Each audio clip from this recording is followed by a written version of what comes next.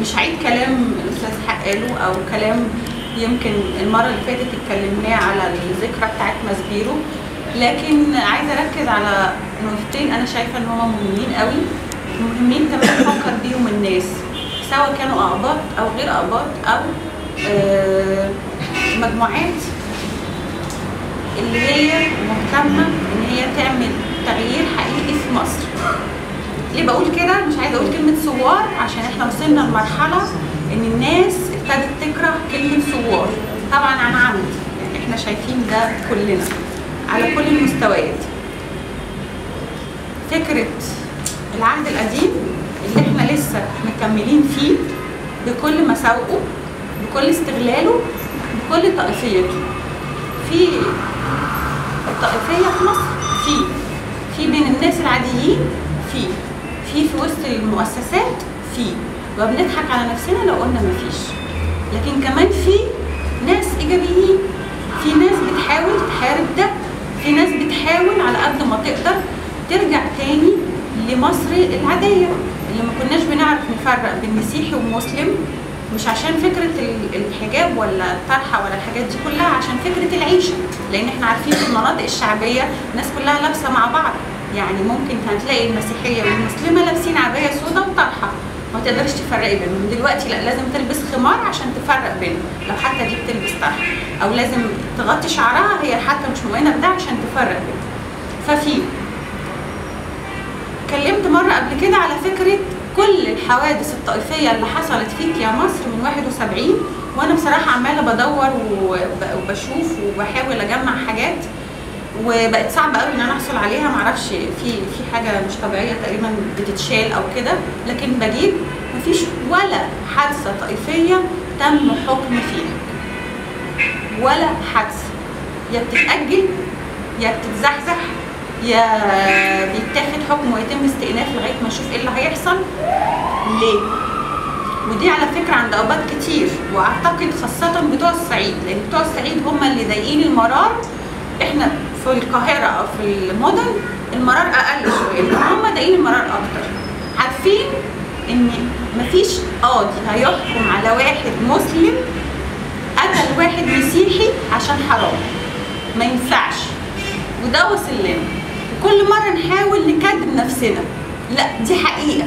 ولما اتحكم على واحد بس بتاع نجا حمادي اللي قتل 6، حصل مظاهره غير عاديه في البلد وكانت في ناس هتموت فيها تاني. ازاي يتحكم على واحد هو قاتل بني ادم، والبني ادم ده زيه بصرف النظر بقى عن هو ايه؟ مش ممكن. فاخيرا احنا عندنا قناعه بعض الاشخاص، اخيرا احنا كمصريين كمسيحيين او مسلمين في كل الحاجات اللي موجوده في كل الشعب، هتلاقي فيه فلول، وهتلاقي فيه ثوار، وهتلاقي فيه ناس مش عاجبها، وهتلاقي فيه ناس مع، وهتلاقي فيه ناس ضد، في ناس تقليديين تفكيرهم في الأقباط يشبه السلفيين والإخوان، في كل ده. فأخيرا احنا في المجتمع بنتأثر بكل الحاجات، فما توصل لمرحلة ان انا حتى لو انا قصاد قاضي انا عارفه ان هو مش هيحكمني حتى لو الحق معايا. ولغايه دلوقتي ده حاصل. لما هو جاب لي كل التفاصيل بتاعت ماسبيرو، نفس الموضوع حصل في ايه؟ مين من الثوار اللي اتقتلوا في 25 اخد حقه لغايه دلوقتي؟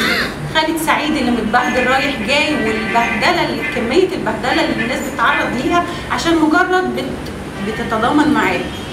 مين خد حقه؟ مفيش. فاخيرا بنقسم تاني وبنقسم تالت، نقسم اقباط، نقسم اخوان، نقسم سلفيين، ونقسم ثوار عايزين يخربوا البلد، ونقسم ناس علمانيه مش عارفه ايه، ونبدا نفتت عشان احنا ما صدقنا كنا اتلمينا. انا بتصور ان اي اقباط او اي مسلمين او اي حد خايف على البلد دي مهم نحاول نجمع على اسس ومبادئ تانيه، مش تانيه، هي مبادئ الثوره، العيش والحريه والعداله الاجتماعيه. ما انا لو في حريه وفي قانون بيحترمني كبني ادم انا هدي للبلد دي كل حاجه، مش انا بس، انا وغيري وغيري وغيري. مين يقول ان انا ابقى في بيتي واتهجر؟ يعني ايه؟ وفي الصعيد البيت هو الحمايه، البيت هو والسكن والجار وكل الجيران. يعني عشان انا شويه، انا كنت اصلا عايشه في شبرا الخير ومنطقه شعبيه، وعندي قرايبي في الصعيد، وعندي اتصال مع بعض اصحابي في الصعيد، فالدنيا مأساة. ودلوقتي كل الصبر ان الاخوان السلفيين هم السبب، طبعا هم السبب، لكن كمان الدولة بتساعد ده، السلطة بتساعد ده. اسألي اي حد في الصعيد يقول لك مفيش مرة تعرضنا لخطر والشرطة جت انقذتنا. لازم تيجي بعد ما الدنيا خلصت، لازم يتدخل حد من كبارات البلد، لازم راسي تبقى متنية لكبارات البلد. في ناس كويسين ومحترمين وهم بينهم وبين بعض عيش وملح، طب وبعدين؟ طب ما انا عايزة دولة تحميني، انا عايز حد يجيب لي الحق، اجيبه منين الحد ده؟ جربنا في الثورة، بصراحة الناس انتظرت كتير عشان يبقى فيه، مفيش.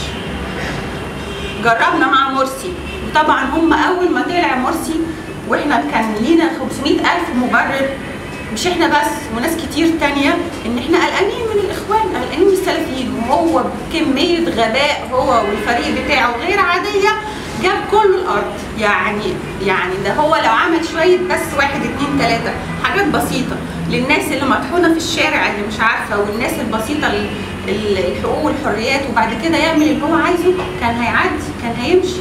لكن برضه هي الفكرة كمان ان هم طماعين. انا مش ممكن انسى ابدا في المسيره لما كنا ماشيين في شبرا، لما كنا بنتكلم على شاطر خيرت شاطر ملياردير، هو ملياردير، هو بيستغل الناس، هو عنده فلوس قد كده، مصلحته ان النظام يفضل. هو اول ما دخلوا السلطه حطوا ايديهم في ايد الفلوس، حطوا ايديهم في ايدين رجال الاعمال اللي لغايه دلوقتي مش عايزين يدوا للعمال حقهم، مش عايزين يدوا للفقراء حقهم. طب وبعدين هنوصل لايه؟ وهبتدي من الاخر؟ لا، انا بدات من الاول، هرجع تاني في اخر حدثين بصراحه يشلوك. الاستاذ طنطاوي مع الباشا السيسي في الاحتفالات بتاعت اكتوبر، عشان قتل بتوع ماسبيرو، عشان سلم البلد للاخوان، عشان نخرب البلد بعد الثوره بدل ما تطلع قدام. فبنكرمه بأمارة ايه؟ يعني امتى الناس دي هتتحاسب؟ يبقى مرسي يطلع بقى، كريستي لما اتقتل مرسي يطلع، وجيكا والجندي والحسيني اتقتلوا عند الاتحادية، مين هيحاسبهم؟ فين القانون؟ مش فكرة أقباط بس، فكرة ناس عايزة تاخد حقها. هناخده ازاي؟ أنا يمكن ده تساؤلي، هناخده ازاي؟ الشكل قدام ايه؟ في لخبطة. احنا كبقية الناس اللي في مصر الأقباط مقسومين، احنا لسه لغايه دلوقتي بنتعاقب على 30 يونيو زي ما كنا بنتعاقب عشان في جزء صغير شارك في 25. في 30 يونيو بقى اكتر. انا في الشارع بتعاقب، يعني انا ممكن في بياع ما بديش يبيع لي حاجات، انا يعني بقف قصاده كده واقعد افكر ليه؟ ما قداميش حل تاني غير ان هو سلفي او اخواني، وانا مش هيطلع لي بطاقته. يعني اللي قتل ولا اللي خرب ولا اللي حرق يتحاسب، لكن في بقيه بشر تانيين لازم يعيشوا مع بعض، لازم نكمل في البلد. هنكمل ازاي لو احنا فكره ان ده عايز يموت ده عايز يجيب ده، وازود الكره وازود العنف. وصلنا في مرحله في التلفزيون من كميه العنف الواحد بيشوفها الواحد خلاص.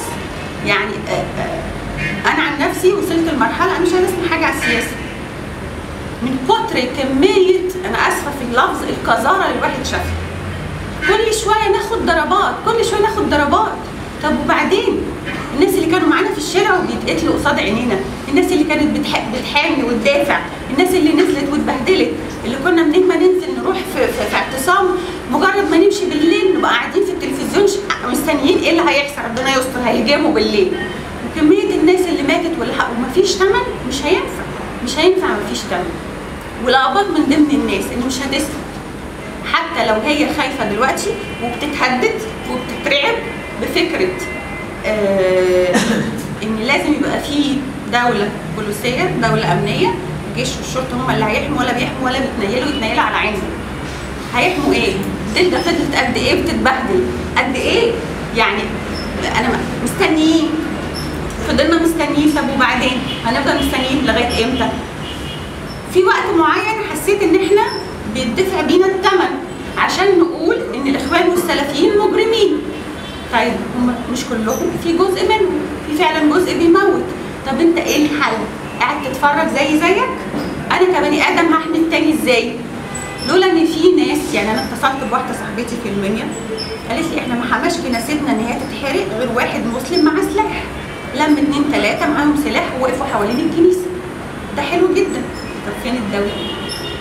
فين الشرطه؟ قالت لي الاسم كان فيه 3 4 اتبخروا، هجموا عليهم راحوا خدوا بعضهم وجريوا. هاي كويس خالص. ونفس المواضيع في كل القرى البسيطه. انا بس عندي امل واحد، ان احنا نقدر نزق طريق الثوره تاني. في حاجه اساسيه في الفتنه الطائفيه، انا بتصور ده على قد تفكيري او على قد ان انا بشوف الاحداث. فكره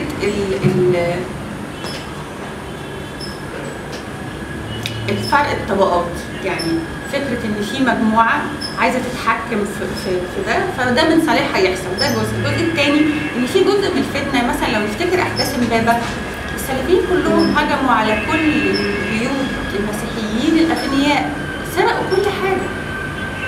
هو يعني اخيرا في فقراء من ده وده، لكن في بعض الاغنياء المسيحيين بيدفعوا الثمن.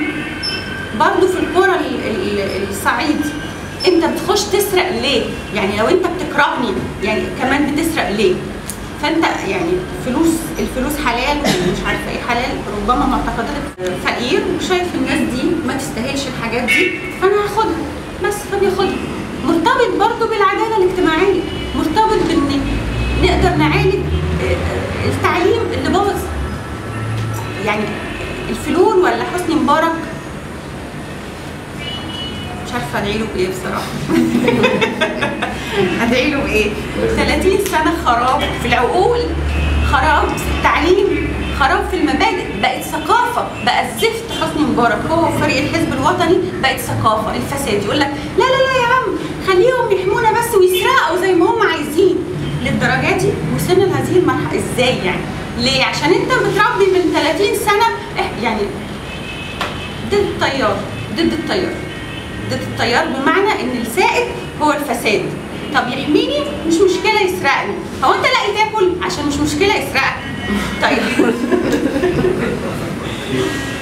فيعني كميه الحوادث الطائفيه مش دي مهمتها، مش مهمه قوي بالنسبه لي، وان كانت فيها مأساة فعلا الناس بتعاني، لكن كمان انا شايفه ان التقسيم بيبقى دلوقتي وصل لمراحل اكتر.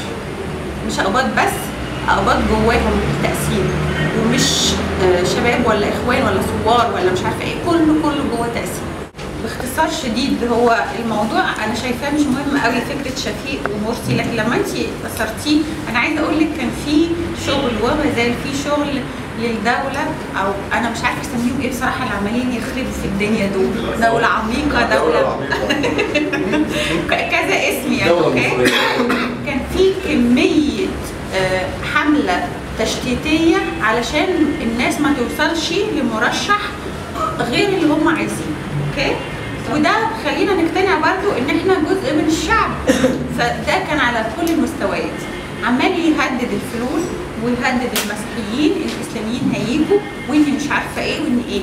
لكن عايزه اقول لك على مستوى شخصي كميه المسيحيين، وفي كنايس قالوا كده، انا ضد طبعا الكنيسه بتقول للناس رشحوا مين، لكن في كنايس قالوا رشحوا حمدين، وفي كنايس قالوا لا رشحوا شفيق لحسن بتاع الاخوان هو اللي هيطلع.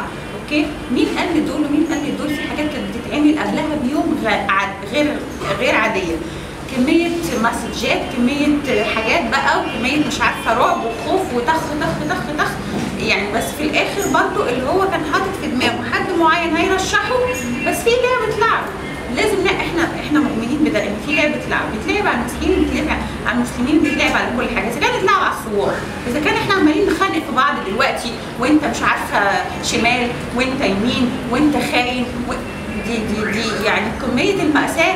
انا مش فكره ان احنا كلنا نبقى حاجه واحده، لا احنا لازم نبقى مختلفين، ولازم نؤمن ان احنا مختلفين. جواه كل واحد فيه اللي اتجاهه يساري واللي اتجاهه يميني واللي اخر اليمين واللي اخر الشمال، لكن في حاجه بتجمع. الجامعه 18 يوم اللي انا لغايه دلوقتي عايز اعرف، لدرجه اني من كتر اللي حصل الاحداث اللي حصلت، معلش انا اسفه، من سوا سلفيين او اخوان، ما هو اللي بيمثل يعني حتى لو في دوله بتشجع ده، اللي بينفذ بايده هو شخص شخص انا اكلت معاه عيش وملح، شخص انا مشيت 18 يوم مشوار ادبه عشان اقدر الاقي شويه بصمات، شويه مش عارفه ايه، شويه ايه حاجه اقدر اعملها عشان كلنا نروح ناكل في الميدان مع بعضينا. شخص هو بجلابيته وبلحيته بيعمل سندوتش جبنه بيديهوني رغم انه ما يعرفنيش. انا فعلا انا هعيط مش عشان حاجه، عشان بعد الفتره دي حسيت ان الناس دي كانوا بيستغلونا، كانوا بياخدونا وقت كده علشان هما يوصلوا للي هما عايزينه. مش كلهم، هو ده اللي هيعزيني، بس انه مش كلهم كده. لكن احنا قعدنا مع بعض في الشارع، قعدنا بايتين وخايفين ده هيجوا من الناحيه دي، لا ده هيجوا من الناحيه دي، خلي بالك ده الشرطه، ده بتوع الوطني جايبين، كنا بنحط العلم في البنطلون وبنداريه. يعني كميه المأساة اللي احنا عشناها مع بعض، مسلمين ومسيحيين واشتراكيين. يعني لما انا كنت مره شفت، كانت في حاجه مأثره فيا قوي، ان انا شفت في الميدان ناس سلفيين وناس منقبات وقابلين ان في ستات يشربوا سجاير وبيتكلموا معاهم عادي. دي كانت بالنسبه لي ايه ده، في ايه؟ خلاص الاقي بعديها بعد ما البهوات الاخوان مسكوا الحكم عشان في ناس مظاهرات طلعت ضدهم، فيروحوا مصورين المظاهره ومركزين الكاميرا على صوره واحده بتشرب سجاير. شفتوا اللي طالعين ضد مرسي شكلهم ايه؟ معلش، ما يعني ما احنا استوينا، احنا استوينا. فتقولي لي بيخافوا، روحي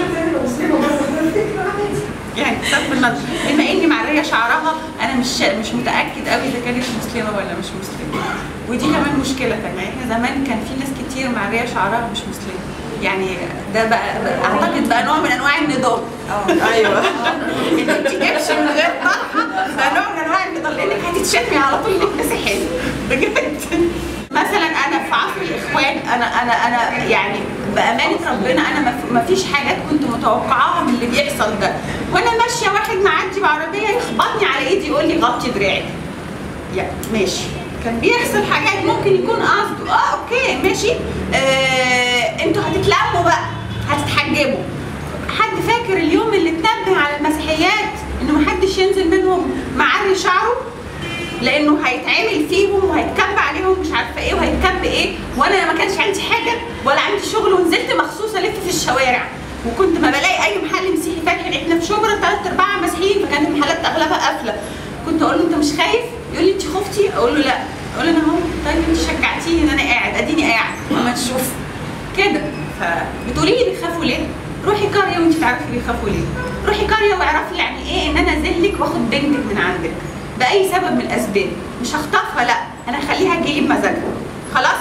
وانا حواليكي كده فضيحه وتجريس، احنا في الصعيد وعيب ما يصحش، والبنت خرجت وراحت وجت واتجوزت ما اتجوزتش، مش دي مشكلتي بقى. المهم انها اتلمت، فانا بقيت بذله اروح واخد بعضي ولمم حاجتي وبيتي اللي حيلتي واروح في اي مصيبه على الخنكه، مشيت الجبل الاصفر برده مش هيسيبوه.